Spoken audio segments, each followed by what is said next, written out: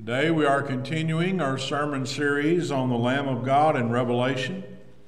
Again, I want to thank so many of you for your kind comments about this series. I'm glad you are enjoying it. Jesus is referred to as the Lamb some 28 times in Revelation.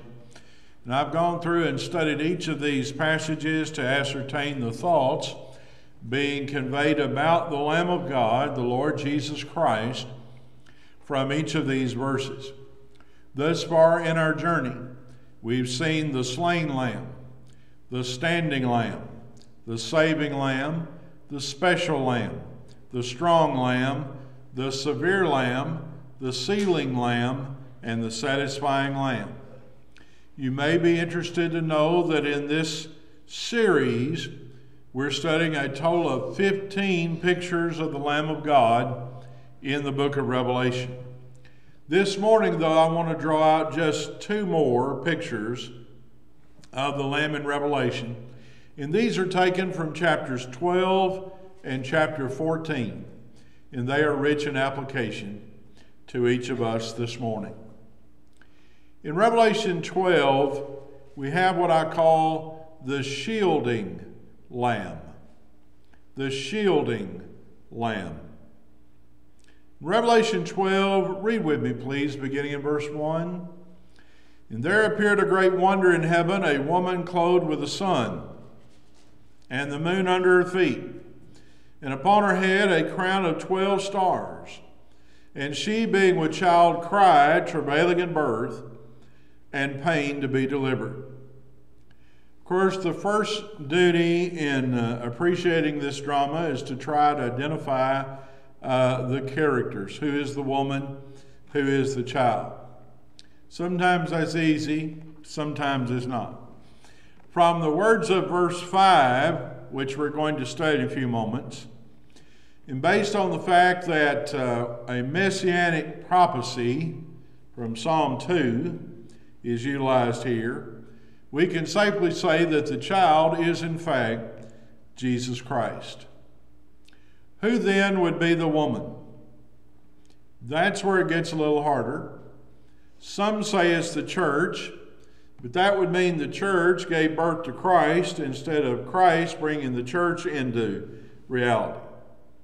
Some say the woman was the Virgin Mary, but there's great difficulty here with the woman fleeing into the wilderness to be nourished by God for a long period. That's mentioned later in this chapter. A view that seems more logical to me, and which fits the contents of the whole chapter, is to view the woman as representing God's faithful nation, true Israel, from whom the Messiah would come, and representing God's faithful people who would be nourished and who would be protected by God during those periods of intense persecution.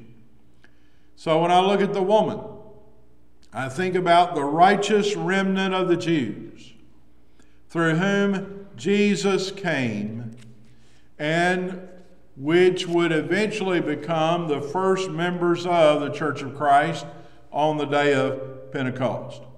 Of course, the Virgin Mary was a specific part of God's faithful people that brought the Messiah into the world.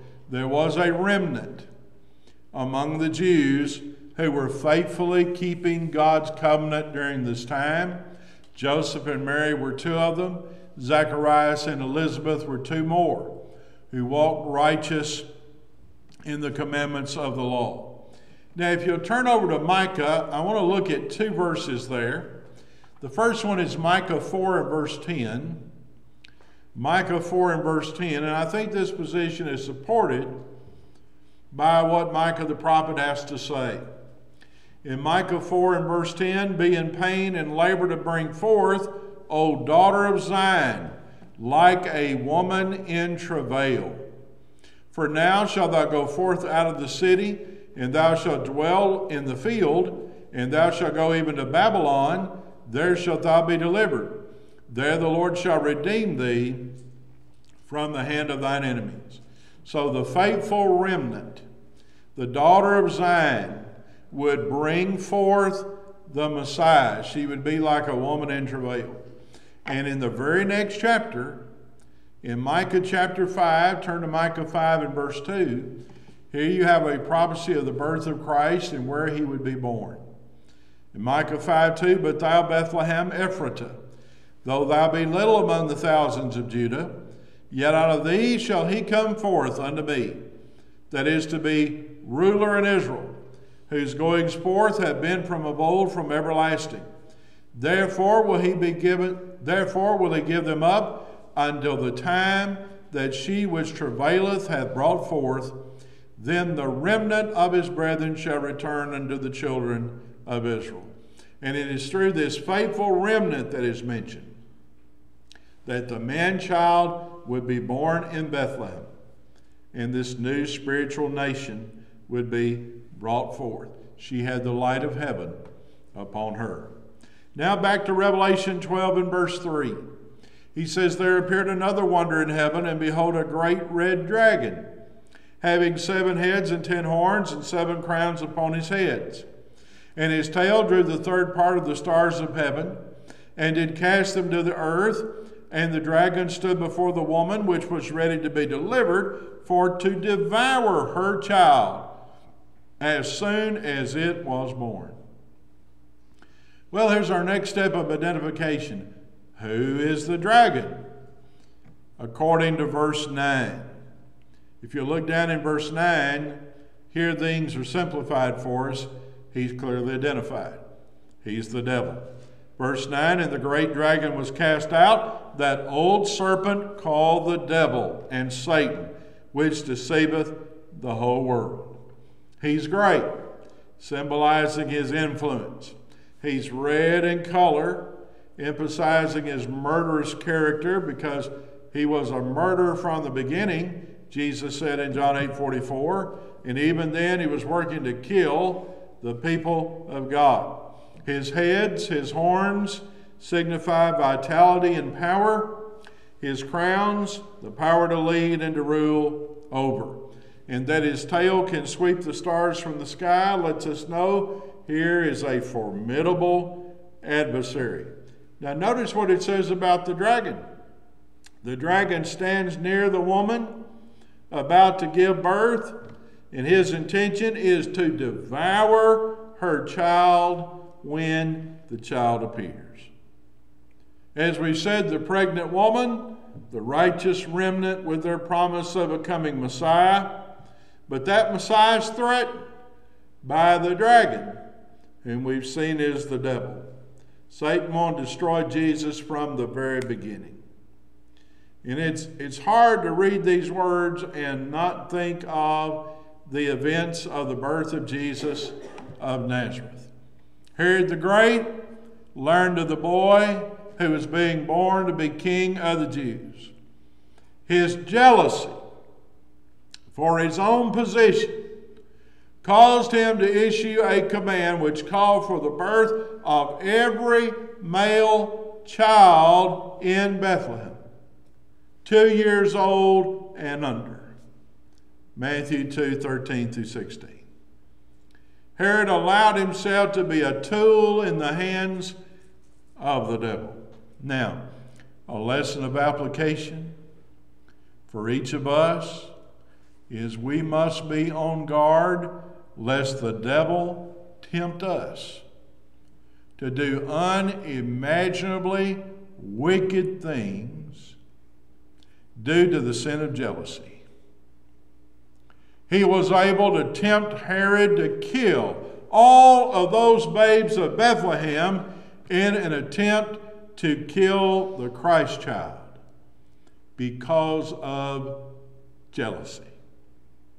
We ought to see from that the serious nature of jealousy and how the devil can tempt us through that to do unimaginably wicked things. In Revelation 12 and verse 5, and she brought forth a man-child who was to rule all nations with a rod of iron. And her child was caught up unto God and to his throne. Well, we thank God that God's eternal purpose and scheme of redemption could not be thwarted by the devil. It was from the righteous remnant that Christ was born of Mary, born of the seed of woman, born of the seed of Abraham, born of God's peculiar people. But even though he couldn't stop the birth, even after birth, Satan did everything in his power to discourage, to thwart, to hinder the work of Jesus. And I'm sure he must have thought he triumphed over him when Jesus died on the cross. He must have thought, I have defeated the purpose of heaven. Jesus is rejected by his own. He's abused by wicked men. He's been put to death. And yet the devil played into the hands of God. The greatest vindication of the Messiah would come in connection with his resurrection from the dead. And this was the child who was prophesied would rule all nations with a rod of iron. That's Psalm 2. Psalm 2 foretold it all, of how the kings of the earth would set themselves against the Lord's anointed, but God would laugh in his heaven and would raise him up. In fact, in Acts 13, verse 33, Paul alludes to the passage and said, God hath fulfilled the same unto us, their children, in that he hath raised up Jesus again, as it is also written in the second Psalm, Thou art my son, this day have I begotten thee. He alludes to the second Psalm. This is talking about Christ, Paul says. God would raise him up. And then just a few verses later, the psalmist would say in Psalm 2 and verse 9 about breaking them with a rod of iron. He's speaking of his power. Since he's supreme and since he has power, it's foolish for anybody to oppose him. Those that set themselves up are no match for God, no match for his anointed. He'd be raised up to sit on his throne and reign triumphantly. Now verse 6, Revelation 12. And the woman fled into the wilderness, where she hath a place prepared of God, that they should feed her there 1,260 days. So after bearing the man-child and after his ascension, now the woman comes to represent all of God's people in Christ. Because if you look at verse 17, it says, her children are those that keep the commandments of God and hold the testimony of Jesus. Well, are those that hold the testimony of Jesus Christians? Absolutely. And if you want to look over in Hebrews 11 and verse 40, you'll have these groups mentioned. In Hebrews 11 and verse 40, God having provided some better thing for us, that they, talking about the faithful under the old covenant, without us, talking about the faithful under the new covenant, should not be made perfect. So here you have the woman. Now it's inclusive of the church. She flees into a place of safety provided for her by God. And there they, the child and God, nourish her for 1,260 days. That is a period of persecution. Same period spoken of in the previous chapter in Revelation 11, 2 and verse 3. And let me just stop and say here that another lesson of application to us is that our convictions will place us in conflict with other people. That's what happened to those first century Christians. The world has always been an unkind place for those people who do God's things in God's way. You think about Abel. You think about Vashti. You think about Shadrach, Meshach, and Abednego. You think about Daniel. You think about the church of Jerusalem. Whatever we might have to endure as Christians, we can be sure that God will know about it and that God will provide for us. And to the Jewish people, the wilderness spoke of God taking care of them. It spoke of divine provision. It spoke of God's fellowship from their experiences back there in the wilderness wanderings. And the main point of that is the faithful will be cared for by God. They're going to be shielded. Shielded by the Lamb. The devil seeks to devour the children of God, just like he sought to devour the Son of God. Well, how can we be shielded from that? How can we overcome the devil? I want you to drop down to verse 11. Revelation 12, verse 11 is one of my favorite verses in the book of Revelation. It tells us how to overcome the dragon, how to overcome the devil and Satan. Revelation 12, 11, they overcame him by the blood of the Lamb and by the word of their testimony, and they loved not their lives unto the death. Well, like our Lord, we can overcome the devil. Revelation 12, 11 tells us how. We're shielded by the blood of the Lamb. It cleanses us and it keeps us clean. 1 John 1, 7 through 9. And just think about the benefits that we have through the blood. We have propitiation, which is being at one with God, with his wrath satisfied, Romans 3:25. We have justification, being viewed by God as if one never committed a single sin, Romans 5:9. Then we have redemption, being purchased by God's love away from God's avenging wrath, Ephesians 1 and verse 7. Fourth, we have reconciliation, being brought back into the loving fellowship of God, Ephesians 2, 11 through 13. Then fifth, we have remission, being liberated from the guilt of one's past sins, Acts 2:38. Sixth, we have sanctification, being set apart by God as one of his own, Hebrews 10:29. And then in the seventh place, we have purification, being cleansed from the perversion of one's past sins, 1 John 1 and verse 7. Truly we're blessed by the blood of the Lamb.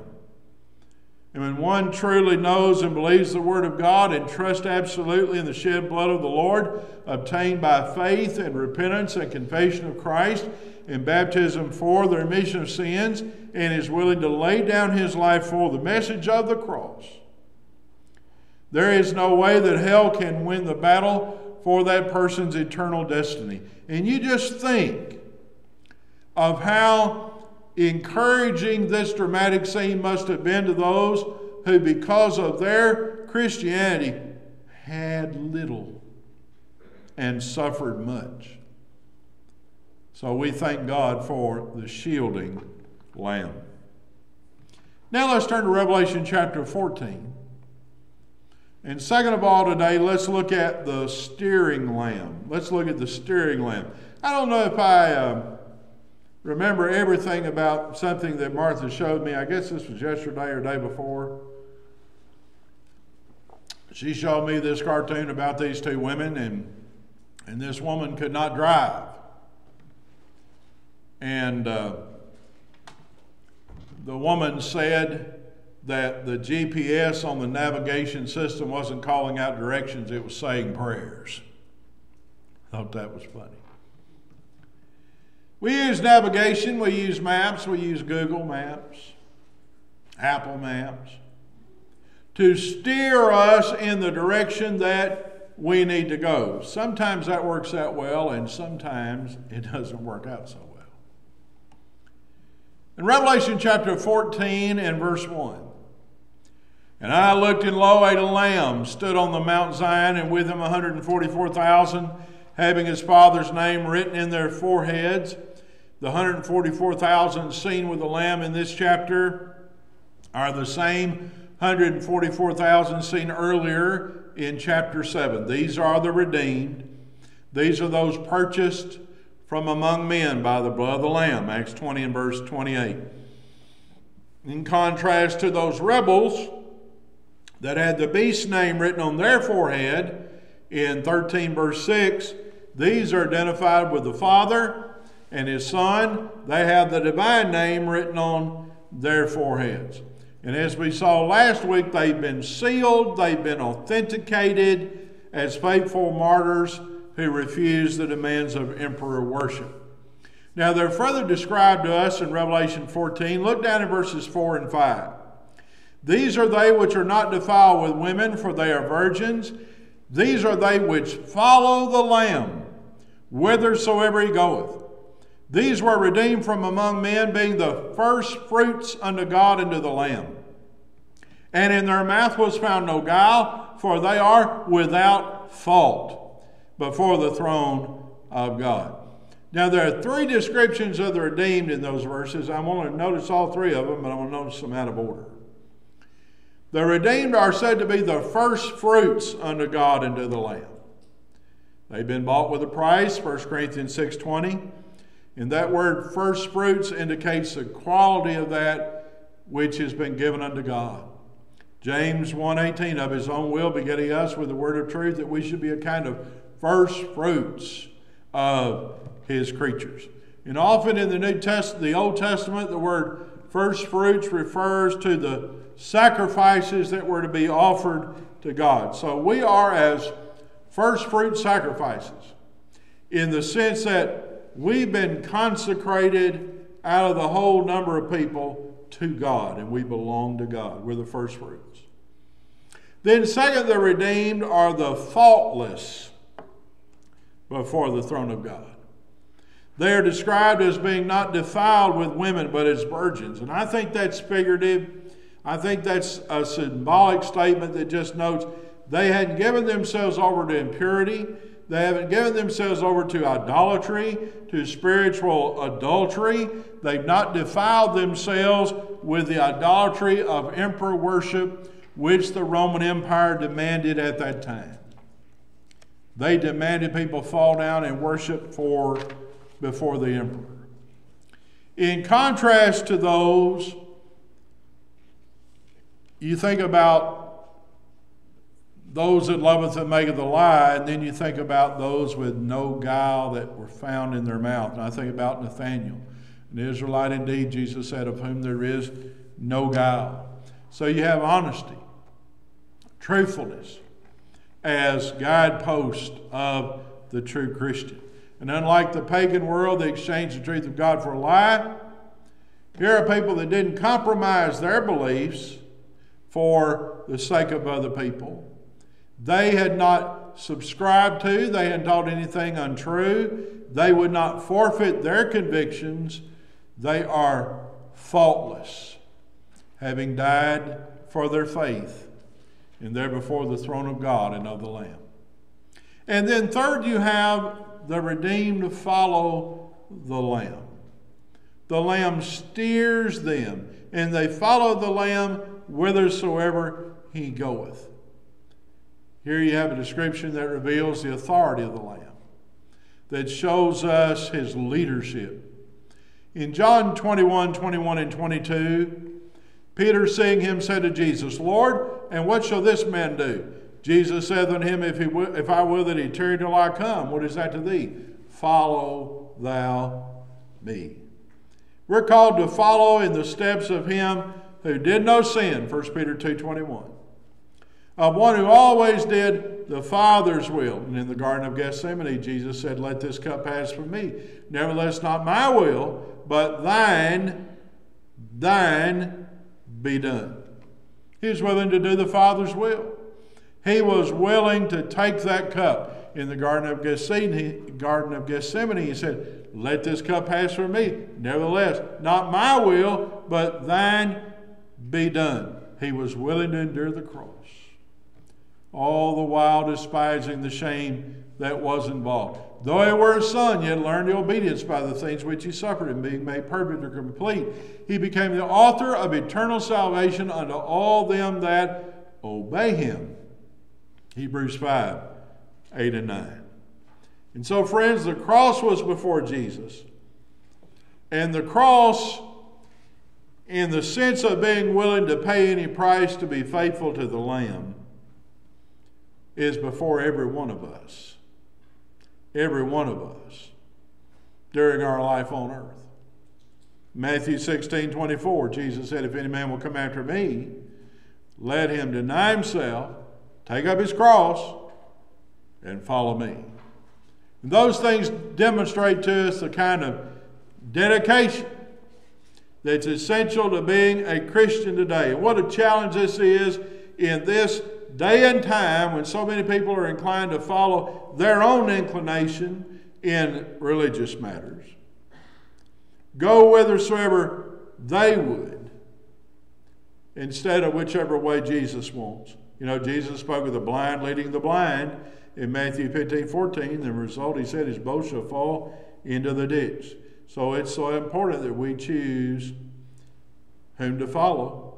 And in the spiritual realm, we've got two choices. We can follow Satan or we can follow Jesus. And Paul speaks of those two choices in his letter to Rome. He said, know ye not that to whom ye yield yourselves servants to obey, his servants ye are to whom you obey, whether of obedience, whether of sin unto death, or of obedience unto righteousness, Romans 6:16. We follow Jesus, that results in favor. Following Jesus is the path to victory.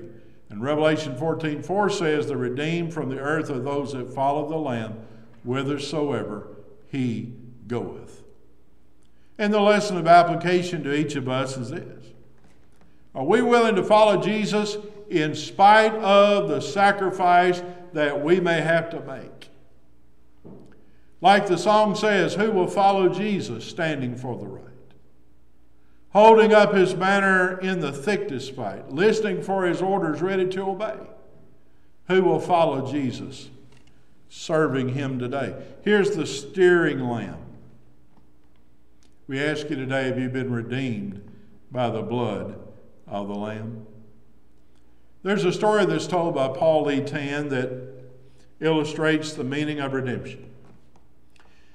He wrote about this preacher in Boston who met a young boy in front of the church building many years ago, and the boy was carrying a rusty cage in which there were several birds that were fluttering around very nervously, as you can imagine. And the preacher said, son, where did you get those birds? The boy said, I trapped them out in the field. He said, what are you going to do with those birds? He said, I'm going to play with them, and then I guess I'll feed them to an old cat that we have at home. Well, when the preacher offered to buy the birds, the boy exclaimed, mister, you don't want them. They're just little old wild birds, and they can't sing very well. The preacher replied, he said, I'll give you $2 for the cage and the birds. Okay, he said, that's a deal, but you're making a bad bargain, the boy said. And the exchange was made, and the boy went away whistling. He was happy with his shiny new coins that added up to $1. And the preacher walked around to the back of the church property, and he opened the door of the small wire coop, and he let those struggling birds soar out into the blue sky. And so the next Sunday, he took the empty cage into the pulpit and set it down on the pulpit, and he used that to illustrate his sermon about Christ's coming to seek and to save the lost, paying for them with his own precious blood. And the preacher said, that boy told me that the birds were not songsters, but when I released them and they winged their way toward heaven, it seemed to me like they were singing, redeemed, redeemed, redeemed. You and I have been held captive to sin, but Christ the Lamb has purchased our pardon. He has set us free so that we can sing, redeemed by the blood of the Lamb, redeemed, redeemed, his child, and forever I am. If you need to respond to the Savior's invitation, we urge you to come as together we stand and sing.